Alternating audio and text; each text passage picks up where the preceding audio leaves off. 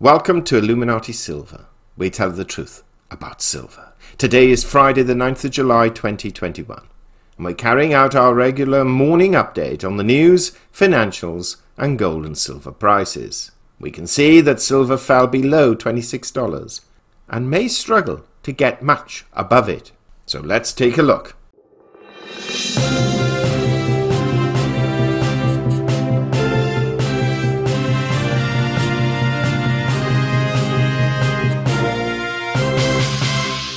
Well, welcome this, sunny Friday morning. It's 9:37 a.m. GMT +1 and some little snippets of news today which should prove of some interest. Looking at Bloomberg, headline here, very few kids need to shield from COVID. Large UK study finds. Binance booms as crypto trading unfolds beyond nations' reach. This is the company that was banned from operating in the UK and other countries, and yet business seems to be booming for them. And how the ECB's new inflation goal will shape the economy. We'll take a quick look at that one.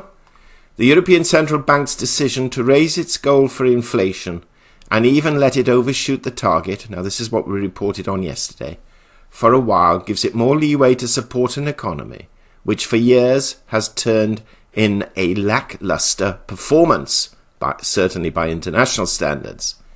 9 years after former ECB President Mario Draghi memorably said the central bank would do whatever it takes to preserve the euro, his successor Christine Lagarde's revamp of ECB strategy following an 18-month review is intended to inject more clarity into policy making on interest rates and inflation.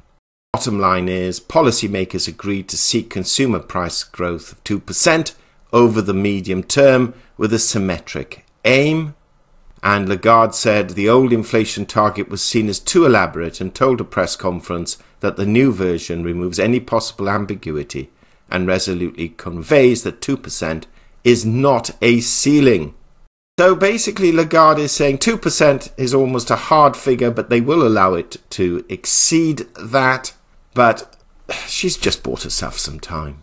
In other words, allowing, whereas before it was up to 2%, she's now allowing herself time that if it goes beyond that, she can bring it down. But they're just using words, verbiage as we call it, to pretend that they're going to be tough. BBC home front, not an awful lot. NHS COVID app may change. We've got holiday booking surge after quarantine relaxation. This is perhaps the most important bit. UK economic growth slows in May, just grew by 0.8% as coronavirus restrictions eased to allow pubs and restaurants to serve indoors. This marked the fourth consecutive month of growth, but it was a slower rate than analysts had expected. It was also a slowdown from April when the economy grew 2%. The economy is still 3.1% below pre-pandemic levels, the Office for National Statistics said, and we shouldn't be surprised about that. It's going to take time. In America, Biden defends US withdrawal amid Taliban advance, and this is basically where he has said we didn't intend to remain an occupying force indefinitely. Trump supporters will be glad to hear Stormy Daniels' ex-lawyer's sentence for extortion. It's quite an interesting story. Disgraced US lawyer Michael Avenatti, this is the Stormy Daniels lawyer, has been sentenced to 30 months in prison for attempting to extort up to $25 million from Nike. He's got more because we also have Avenatti is due to begin a separate trial next week on a series of charges in California, where prosecutors allege he defrauded clients out of millions of dollars. And next year he'll be back in Manhattan federal court on charges relating to his most famous client, Stormy Daniels. He's accused of stealing $300,000 of Miss Daniels' advance for her book contract. Well, he's in prison, not going to be earning an income, so I'm not sure what assets he has, but according to most reports, he's $11 million in debt already. So, do you know, he's going to declare bankruptcy.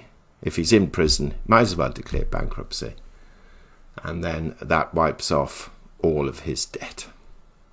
A very good communicator, but a charlatan.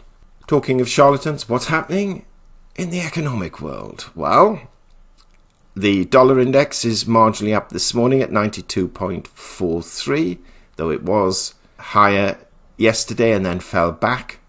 It was about 95 and something yesterday morning, fell back 92.5 something, fell back. We'll explain why in a second. Energy, oils are up.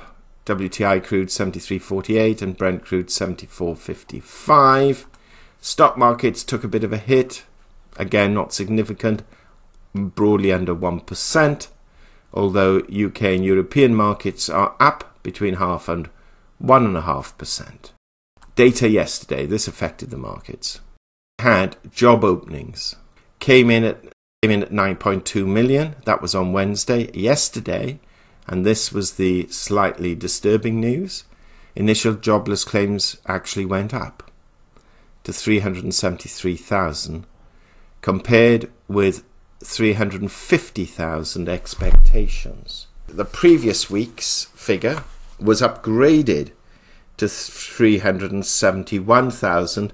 It was showing, if you'd looked at our video yesterday, it was showing that figure to have been 364. So each week they upgrade these figures. This was highly disappointing and seems to suggest that perhaps, just perhaps, the rise in employment seems to be faltering. And this affected both yields in the United States yesterday as well as the dollar. 10-year yields actually fell to 1.25%, its lowest since February. The COVID-19 Delta variant is causing some concern, and people are beginning to think the economy is not going to grow as fast as they would have liked. And you can see going at the services PMI that was announced on Tuesday for June was 60.1 compared with expectations of 63.3. So maybe we've jumped ahead of our skis. That's the government and reporters stating that we're coming rapidly out of this recession. We'll have to wait and see. Wholesale inventories today. I haven't got a consumer credit figure and I haven't had a chance to look that up. It was the jobless claims that really took the headlines. So what's happened to gold and silver, we hear you ask? Well, gold over the last 24 hours has fallen $10 and stands at 1801. It did dip again below 1800, but it seems moderately comfortable at this 1800 level. You can see here over the day's figures went as high as 1818 and then fell right back when the news came out yesterday about the jobless figures, recovered somewhat, but nowhere near that high. Silver's struggling. Silver's down 21 cents. It's fallen below 26, went as low as 25.79, hovering again at 25.92.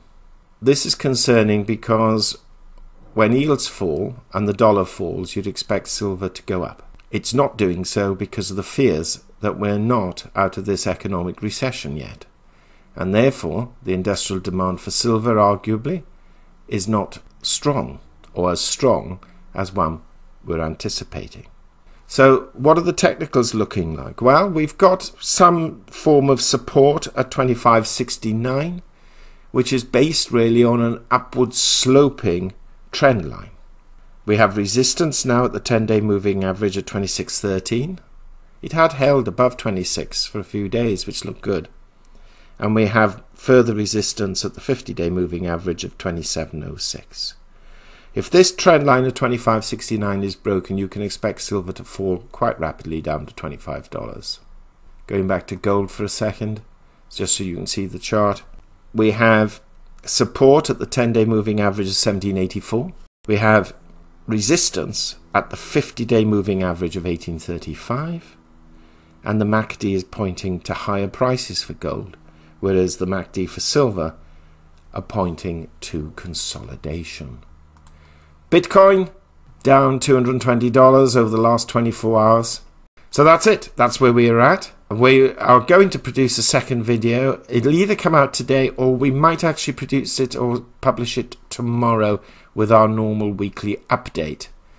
The reason for that is that we've generally found that viewership on a Friday is not that great. It hasn't been that great all week, in fact, but Fridays normally tend to be the worst viewership. So we'll put the second video out tomorrow, and we may very well talk about the potential threat that silver may actually continue to go down for a little while yet. And we'll have a look at that specifically. Thank you so much for listening. Please, if you like what we're covering, give us a thumbs up. Of course, subscribe if you haven't done so and press the bell sign. Have a great Friday. We'll be back tomorrow with a weekly update and a video specifically on silver's performance. Thank you once again. Disclaimer. Illuminati silver owners come from a background of banking, international wealth management and economics. Having now retired from these worlds, we are not qualified to give investment advice.